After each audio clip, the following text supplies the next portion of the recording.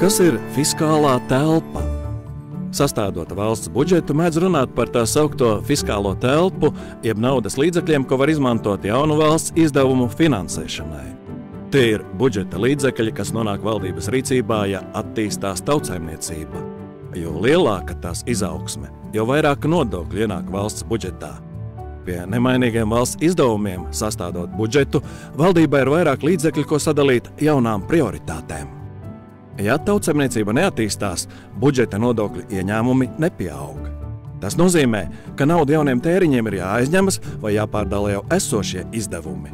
Tādējādi veikt lielas reformas ir sarežģīti. Tāpēc arī tik svarīgi ir saglabāt tautsaimniecības izaugsmi un darīt visu, lai valsts celtu savu konkurētspēju.